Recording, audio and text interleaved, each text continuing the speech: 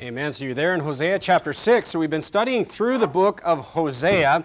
Hosea is a prophet, again, who is a prophet to the northern kingdom of Israel under King Jeroboam. Not the first King Jeroboam, but the third son of Jehu, the king. And he is preaching against the northern kingdom of Israel. We see this object lesson where actually Hosea went out and married Gomer, this prostitute that God wanted to show the adultery of the nation through this extreme, as we reread it, it's an extreme object lesson. And really, the first few chapters, up to chapter number 6, have just been God just preaching against the northern kingdom of Israel. He's throwing Judah in there, here and there, because they got mixed up with the northern kingdom of Israel. He told Judah, you should have stayed away, you should have kept your borders, you should have not mixed up with these evil people. Again, remember that the northern kingdom of Israel pretty much went into idolatry right away under King Jeroboam, the first Jeroboam. He set up the two golden calves, and they went into idolatry right away. Judah, was right for longer and had better kings that were all of David's dynasty, all right?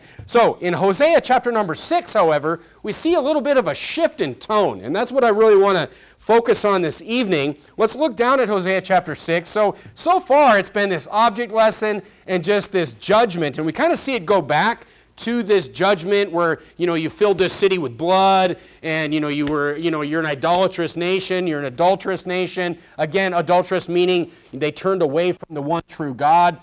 We see that in the last few verses, again, of the chapter. But the first verses of Hosea chapter number 6, we see something else. And that's what I want to point out in the sermon this evening. So look down, if you would, at Hosea chapter number 6. Look at verse number 1, and let's get into it this evening and see what the Bible has for us. In verse number 1, the Bible says, "Come and let us return unto the Lord, for he hath torn and he will heal us. He hath smitten and he will bind us up." So here we see, this is a little bit different tone here from Hosea. We see right away in verse number 1, we see an appeal. We see an appeal to the nation. An appeal, and I'm going to really focus on that appeal later on towards the end of the sermon, but he's appealing to them to, turn away from the things that they've been doing. Look at verse number 2. Look at verse number 2. So we're going to go back to verse number 1 in a few minutes, but look at verse number 2. It says, "After 2 days will he revive us. In the third day he will raise us up, and we shall live in his sight." So a little bit of a reference there, kind of a forward reference to the resurrection, to the Messiah there, the coming of Jesus. Of course, he was raised up on the third day. Look at verse number 3. "Then shall we know," the Bible's full of all these little nuggets, like these little prophecy nuggets. If you're looking for them, you can find them. But look at verse number 3. It says, "Then shall we know, if we follow on to know the Lord, his going forth is prepared as the morning, and he shall come unto us as the rain, as the latter and the former rain unto the earth." So in verse number 3, we see what God is, what he's prepared to do for us, and it compares, the goodness of God towards a nation that turns back to him as rain. Okay, so remember that, and go to verse number 4. And it says, "O Ephraim." So Ephraim, again, is kind of this, just kind of a reference. It was the largest tribe of the northern kingdom, so it's kind of like all of the northern kingdom he's kind of talking about here. He says, "O Ephraim, what shall I do unto thee? O Judah, what shall I do unto thee? For your goodness," so now God is talking about, he talked about his goodness is like the rain, okay? His goodness is like the rain, but look what he compares our goodness to. He says, "Our goodness is as a morning cloud, and as the early dew, it goeth away." So God is the rain, and we are the dew or the morning cloud, and it goeth away. So we need a little science lesson here, okay? So what's happening in Fresno now that it's getting colder? What are you starting to see in the sky? You're starting to see a lot of clouds in the sky, right? So God is literally, this is just such a brilliant little comparison of our goodness versus God's goodness, because look, he says, let's just go to the next two verses, then I'll come back and I'll explain this. He says, "Therefore I've hewed them by the prophets, I've slain them by the words of my mouth, and thy judgments are as the light that goeth forth. For I desired mercy and not sacrifice. I already explained that to you a couple weeks ago. And the knowledge of God more than burnt offerings. All right? He just wants you to know what his word says and do his word. But again, he compares our goodness to the dew and to a morning cloud. All right? You ever heard the statement? You ever heard like an older person or a farmer or somebody say, like, yeah, these clouds will burn off midday? You ever heard that statement? That the clouds will burn off? So God is comparing us, our goodness, towards what? Towards him as dew and as a morning cloud. Well, what happens is dew, when I was explaining this to the kids on the way to church this morning, but we have to have a little science lesson if you want to understand what God is talking about here. So basically, the reason you see clouds is because when the air gets colder, so cold air is like a small sponge, meaning it can't hold much water, okay?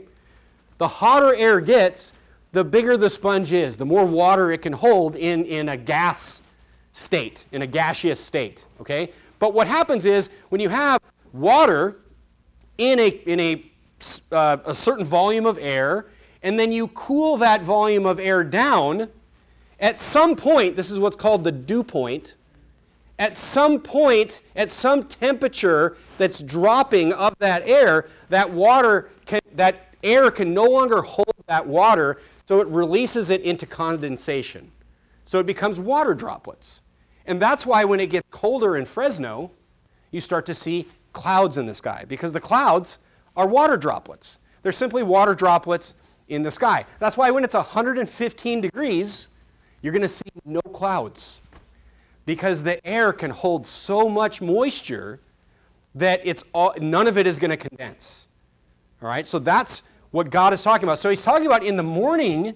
In the morning, now, is it colder or hot? Is that the morning the coldest or the hottest part of the day? It's the coldest. It's actually starting to get kind of chilly out. That's why you see fog in the morning. Fog is just a cloud that's sitting on the ground.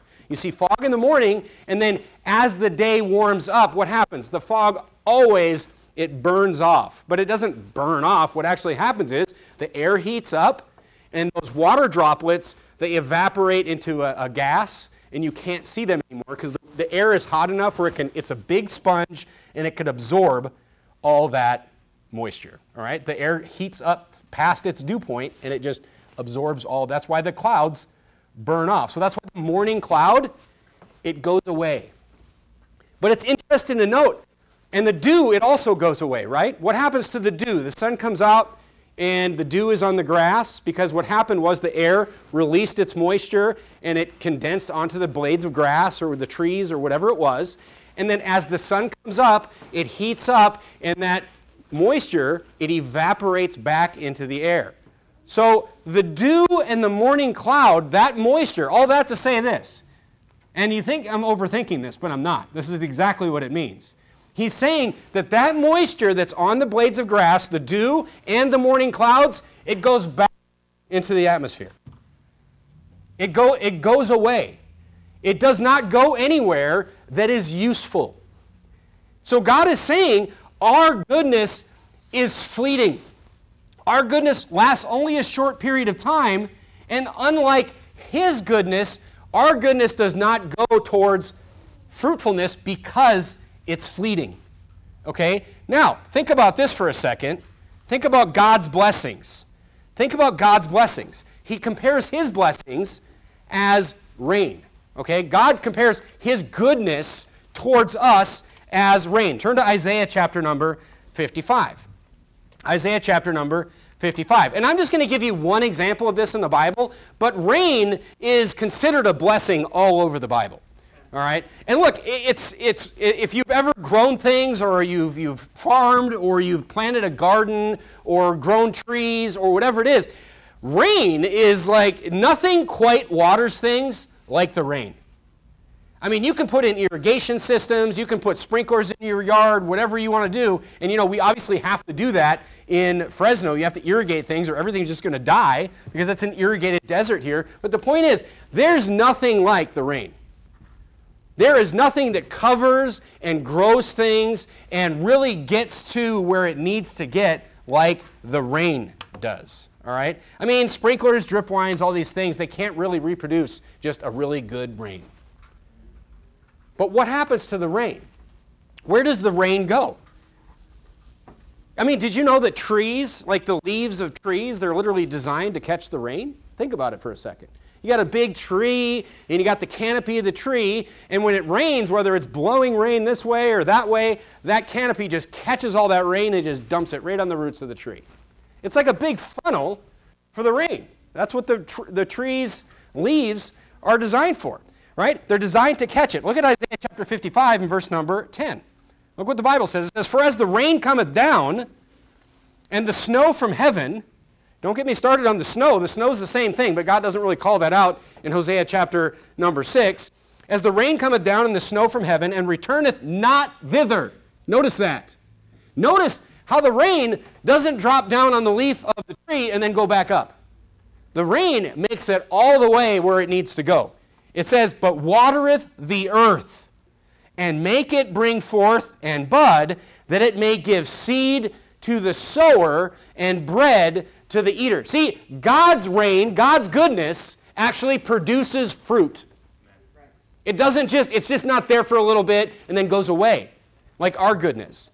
God's goodness, His rain, His goodness is compared to the rain that gets to the roots of the tree and produces actual fruit. And then he compares, that blessing, that watering, that rain in verse number 11 to God's Word. So look, if you apply God's Word to your life, it'll make it to the roots like the rain will. And it will produce, if you actually not just read it, not just listen to it, but actually apply it to your life, it will produce fruit in your life.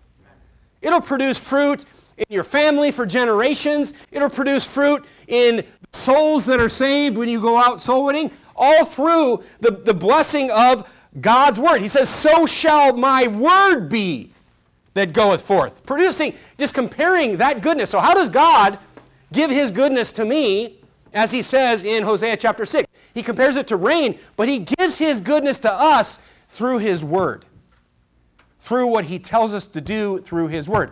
And if we receive that Word, that goodness will not stop, and that goodness will produce fruit. Simple, right? But isn't it just, it's just a great analogy of, the goodness that we bring. Like some days we're like, yeah, I'm into this. And some days we're like, yeah, I'm into what's going on over here in the world.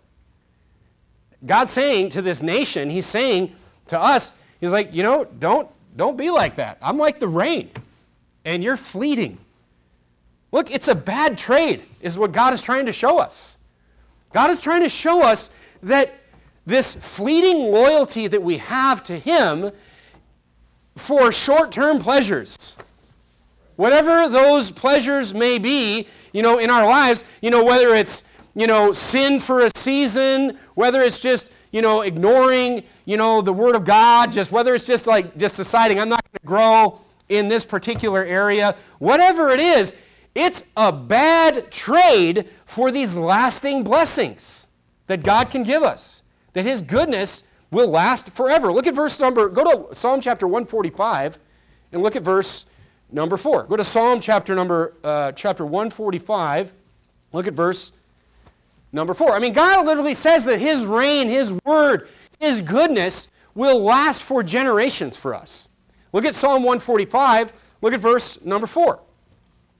Psalm 145, look at verse number 4. The Bible says, "One generation shall praise thy works to another, and shall declare thy mighty acts." It's saying that one generation is going to talk about, is going to teach the next generation the goodness that God has, and how God's goodness is His Word. It's like the rain. It'll produce fruit. "I will speak of the glorious honor of thy majesty and of thy wondrous works.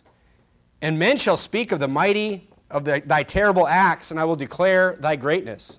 They shall abundantly utter the memory of thy great goodness." See that? "And shall sing of thy righteousness.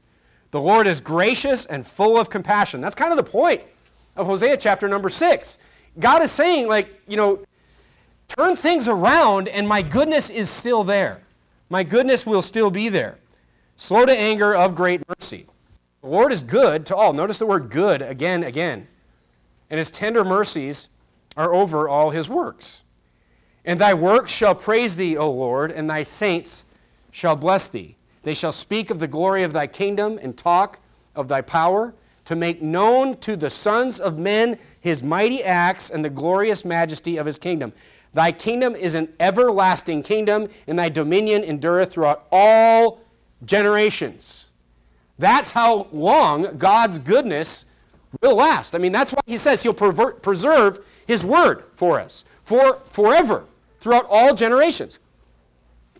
The goodness of God's word is here for all generations. We are able to pass it on. That's one of the huge blessings of God's word, God's goodness. And again, but what do? We trade generational blessings for selfish desires in our lives. That's what we do. But God's goodness will still be there. It's always there. Go back to Hosea chapter number 6. Go back to Hosea chapter number 6. Again, our goodness towards God is fleeting. Our goodness towards God is fleeting. Sometimes it's there, sometimes it's not. It's short term. We trade short term for, we want short term and we don't want the long term, goodness from God. That's why in Hosea chapter 6 and verse number 1, there is just this plea from Hosea, from the word of God through Hosea, come and let us return unto the Lord. It's saying, return unto the Lord. And he will what? He will heal us. He hath smitten, but he will bind us up. He's saying, look, we may have gone through some judgment. He's saying, but just get things right. And that's kind of the point of the sermon tonight is this: why not get right? As a Christian, no matter what's going on in your life, why not get right? Why not? Turn to Deuteronomy chapter number 1. Why not just own everything completely? And look, I mean, the Bible is clearly says, like, if you know the Bible and you're in church and you read the Bible, you will know when you're not right. I mean, one of the things that God's Word does, and we talked about this a couple weeks ago too, but it makes sin exceedingly sinful. If you're reading your Bible and you're in church and you're spiritually minded and you're in the Word of God, you're going to see sin and it's going to be like, whoa, that's sin. The problem with the world out there today is they can't recognize sin anymore. They don't know what's sin. That's why you'll get somebody who maybe just got saved, gets new into church, they've never even opened the Bible before, and they're going to just be in discovery mode. They're going to be in discovery mode for a year, 2 years. I'm just like, I didn't even know this stuff was wrong. But that's not the mature Christian. The mature Christian who's read his or her Bible, who's been in the Bible, they know when they're wrong. That sin it's exceeding to them, Paul says in Romans. Because that's what the Bible does. The Bible can't perfect you, but it can make sin exceedingly sinful to you. It will pop it out right at you. So why not, when we know that we're in sin, that we're backslidden, that we've done something wrong in some area, why not get right? I want to show you, there's two reasons. There's two main reasons that people don't get right. And they're both stupid reasons. But turn to Deuteronomy chapter number 1. I mean, why not? Just why not? And I'm going to give you two reasons why people don't. They're both not good reasons. But look at Deuteronomy chapter number 1, and look at verse number 37 for the first one. The first one is people don't want to deal with consequences of getting right. And that's a silly one, because getting right, if you don't get right, consequences are going to be worse. Look at Deuteronomy chapter 1 and look at verse number 37. So this is talking about the children of Israel, in Deuteronomy chapter 1, kind of recapping why they were not, that one generation, basically Joshua's generation, except Joshua and Caleb, were not allowed to go into the promised land. They had to wander for 40 years in the wilderness. He's kind of, detailing why they were, made to wander for 40 years, and only their children and Joshua and Caleb would be able to go over to the promised land across the Jordan. Look at verse number 37. It says, also the Lord was angry with me for your sake, saying, thou also shalt not go in thither. But Joshua the son of Nun, which standeth before thee, he shall go in thither, talking about the promised land, encourage him. For he shall cause Israel to inherit it. Moreover, your little ones, which he said should be a prey, and your children, which in that day had no knowledge between good and evil, they shall go in thither, and unto them will I give it, and they shall possess it. But as for you, talking about the generation of people, remember the 10 spies, all gave this evil report, like, oh, these people are too big and we can't take over that country. They've got all kinds of resources and there's giants everywhere. But as for you, he's talking to those people now, turn you and take your journey into the wilderness by the way of the Red Sea. Then ye answered. So he's saying what the people answered after he told them that they're not going to go into the promised land. He's recapping the story here. He says, then ye answered. He's saying the people. Ye is plural. All right? There, now you know how to read a King James Bible. Ye is plural. It means a group of people. So I'm talking to ye all tonight. Ye, that probably wasn't right, but ye means a plural group of people, all right? And ye answered and said unto me, we have sinned against the Lord. We will go up and fight according to all that the Lord God commanded us. And when we had girded on every man his weapons of war, ye were ready to go up into the hill. And the Lord said unto me, say unto them, go not up, neither fight, for I am not among you, lest ye be smitten before your enemies. And then later on in the chapter, they go do fight a battle, and they lose, and then they realize they shouldn't have done that. But the point is this. They got right. They got right at the beginning, but there was still consequences. So it's silly to not get right because of consequences, because if you don't get right, you're going to have worse consequences. So if these people wouldn't have gotten right, God would have killed them all. He would have allowed them to just go into battle after battle, and they all would have died. But instead, he spared them. He told them, don't go into more battles. You're not going to have to fight. You're not going to go over into the promised land. And he just said, like, your punishment, there's still consequences for them, even though they did get right at that point. Getting right doesn't mean no consequences will exist for what you did. That's not what it means. But the consequences will be worse the longer you wait getting right. So when it comes to getting right, the sooner the better. But people are like scared of consequences, so they don't want to get right. It's a silly reason, because the consequences are still going to be there. They're just going to be worse. The longer you hang on, the worse it will be. You got to let it go. As soon as you have something that is a bad idea, as soon as you have something that you know is sin, you got to let it go and take whatever is coming from that.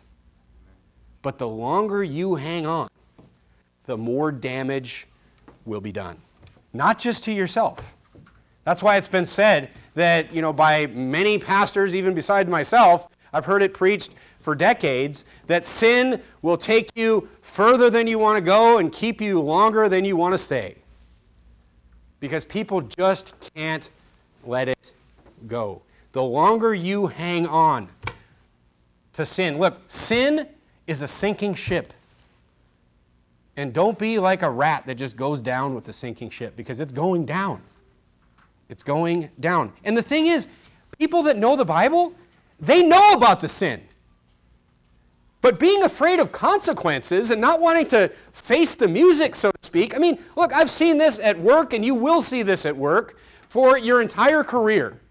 People that, and I've said this so many times to people in my career, at work, look, everybody makes mistakes. Look, it's inevitable that you are going to mess something up. It's guaranteed. But what the real problem is when you mess something up and then you try to blame it on somebody else. And then you try to cover it up. That's where the real damage is done. Because you have somebody that you work with, that you know, and that they do something like that, everybody knows it. And everybody knows, like, oh, that person just can't be trusted. Because they're not owning up to their sin. Just get it right. It's kind of like we were talking about something the other day in church, and the best day to plant a tree is yesterday. The best time to get right? Last week. Well, you can't get right last week, so just do it now. That's what the Bible is teaching us. And here's the second reason right here. So consequences is a foolish one. Because if you're afraid of getting right because you're afraid of facing consequences, you're just kicking the can down the road, and it's just going to get worse and worse and worse. It's just going to get worse for you down the road. You may not face it today, but what you face next week or next year or whatever is going to be way worse than you would have faced today. But the next one is this. Turn to James chapter number 5. Turn to James chapter number 5. Turn to James chapter number 5. Here's the second reason that people don't get right, or that they resist getting right, even though they know they are wrong. And the second reason is this: pride. Or, you could even say shame. But they're prideful and they don't want to deal with the shame. Because look, it's embarrassing. It's embarrassing to admit you're wrong. It's embarrassing to say, you know what, I messed that up. I did not do that right. Look at James chapter 5, and look at verse number 16. It's easy to do if you're a humble person, though. If you're a humble person and you know you're not perfect and you mess something up, the Bible says confess your faults one to another and pray for one another, that you may be healed. The effectual fervent prayer of a righteous man availeth much. Look, the Bible here is just telling you, it's not telling you to go to a priest. It's telling you that if you've faulted someone, just go and confess it to them. Amen. If you've done something wrong to someone, go and get that thing right. Make it, most of the time, but the reason that this is a really silly excuse as well is because if you're embarrassed to admit wrong, here's the thing. Everyone knows you're wrong. Everyone knows that it's wrong. Everyone knows 99% of the time somebody, even in the secular world, that somebody makes a mistake in the workplace or wherever it is, everyone knows who did it. Everyone knows who's responsible. So if being embarrassed to admit wrong, there's really nothing you have to admit other than you're just kind of owning what everybody already else knows. So just get it done. Turn to 1 Corinthians chapter number 7. And look, making excuses for something that's wrong is not owning it. That's not getting right. Yeah, I did mess that up, but, Bob was really the one that led me down that path. That's not getting right. That is not doing, what is called godly sorrow. Look at 1 Corinthians chapter number 7 and look at verse number 9. 1 Corinthians chapter number 7, look at verse number 9. The Bible talks about in specific detail what godly sorrow looks like, what this will look like from a Christian. All right? And it's really interesting. I've read verse number 11 several times, but I want to focus on the couple verses before that in verse number 9. It says, "Now I rejoice, not that ye were made sorry, but that ye sorrowed to repentance." He's saying that you changed your mind and you got right. "For you were made sorry after a godly manner." So there is a godly sorrow, is what he's explaining, "that ye might receive damage by us in nothing." And then look at verse number 10. He says, "For godly sorrow." So there's different kinds of sorrow here. Right? There's different kinds of sorrow. "For godly sorrow worketh repentance to salvation, not to be repented of, but the sorrow of the world worketh death." And what's interesting is if you look at verse number 12, so he goes through the detail in verse number 11 of what godly sorrow looks like. That godly sorrow produces those things in verse number 11. It produces that fear. It produces that carefulness. So it's not just like, sorry, I wronged you, brother, and then you go and just do it again tomorrow. That's not a godly sorrow. A godly sorrow will produce carefulness and fear and a vehement desire and this revenge towards the fact that you did it in the first place. Right. So what? So you'll have a repentant heart and you'll change your mind about how you're going to do things in the future. Right. Going forward, you're going to be different. Because look, you're not going to do well with your relationship if you're just like, sorry, every hour. You're like, sorry again, sorry again. People may be like, you're forgiven, brother, which is what they should do, but they may not just want to be around you anymore. That's the problem. So a godly sorrow, it worketh that desire to change the way that you do things so you don't repeat things. But look at verse number 12. This is what's interesting. Look at verse number 12. He says, "Wherefore, though I wrote unto you, I did it not for his cause that had done the wrong." So note, he's like, I didn't write this to you, this whole, thing on godly sorrow, so the person that did wrong here would be better. He's like, that's not who I did it for, nor for his cause that suffered the wrong, but that our care for you in the sight of God might appear unto you. Again, those wise, meaning the entire group. So he's saying, I didn't write this. I'm not preaching this doctrine to you in this letter so these two people will get right. Or really this one guy will get right and with this one person. He's like, that's not how we did it. He's like, I wrote it because I wrote it for the church. I wrote it for all of you. Because here's what's interesting. He's saying what's important is that you all understand this going forward. Because look, folks, if you look at what godly sorrow is, and you look at what Hosea is talking about, and you look at how God's goodness is always going to be there, and if we follow the Bible, it will be like rain, it will produce fruit, and then when we do things wrong, we fall into sin, we find out something is exceedingly sinful to us, and we just get that right through this process of godly sorrow, and we really make it right. Theoretically, if people would do this, and they would not resist through pride, and they would not resist through fear of consequences, and people would just do this every time, theoretically, there would be no lasting conflict between two Christians.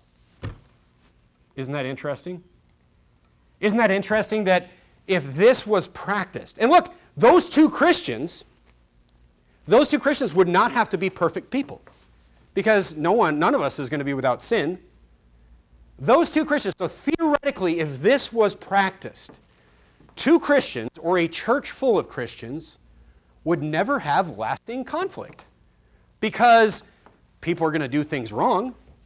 That's why people that go to a church and always find something wrong with people in the church or find something wrong with the pastor or whatever, it's like, hey, good luck with trying to find a church because there's always something wrong with the people because I'm a people too, right? We're all people.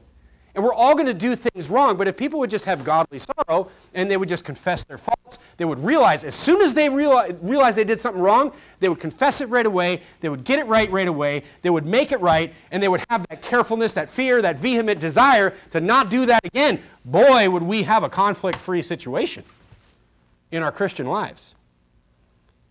But look, that's not what people do. That's not what people do. You know, I was thinking about this. I was thinking about just this idea that if we could perfectly apply this philosophy, there would never be any problems. And here's an analogy I thought of.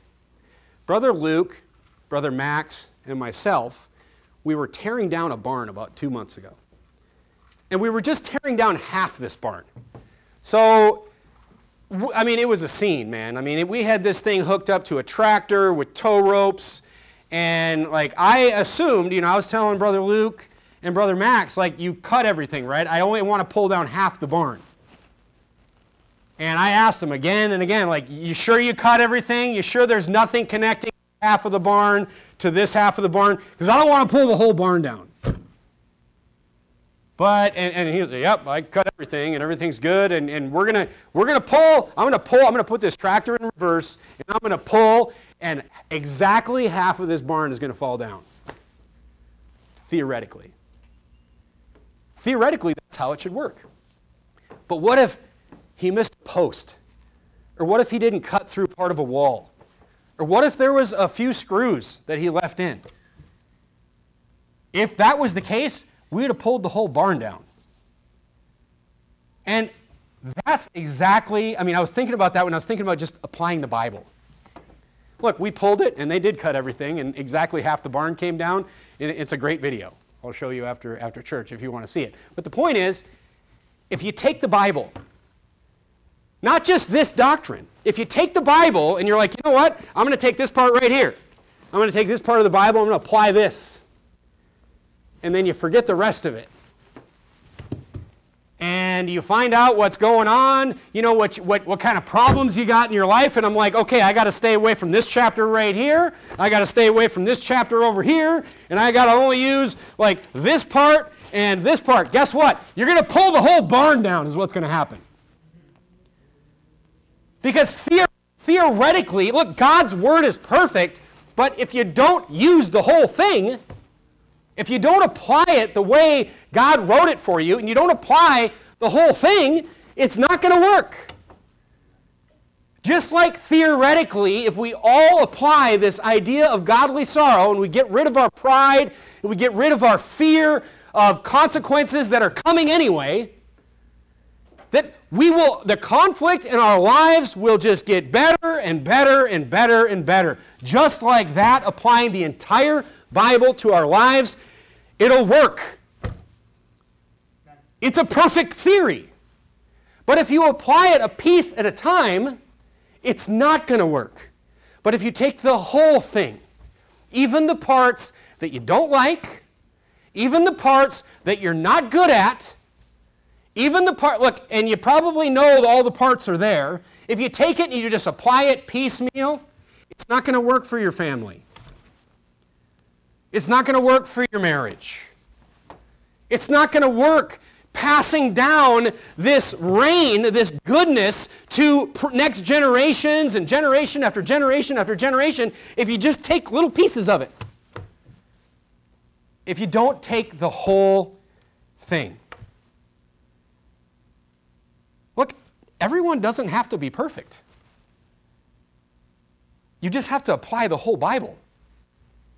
And the Bible is going to filter out. It's going to point out your imperfections. So it's not about, like, the law can't make you perfect. Impossible. You're going to be imperfect. No matter how mature, Brother Benjamin said in his sermon the other night, no matter how much you learn and how much you apply and how many standards you get right in your life, you are not ever going to get there as you are physically on this earth. The race is not over till Jesus takes you to heaven. You're always going to have this flesh that we're wrestling with, but the idea is the way the Bible applies to us, it doesn't make us perfect, but it will point out those imperfections and then will give us ways to deal with those imperfections. And your imperfections are different than my imperfections.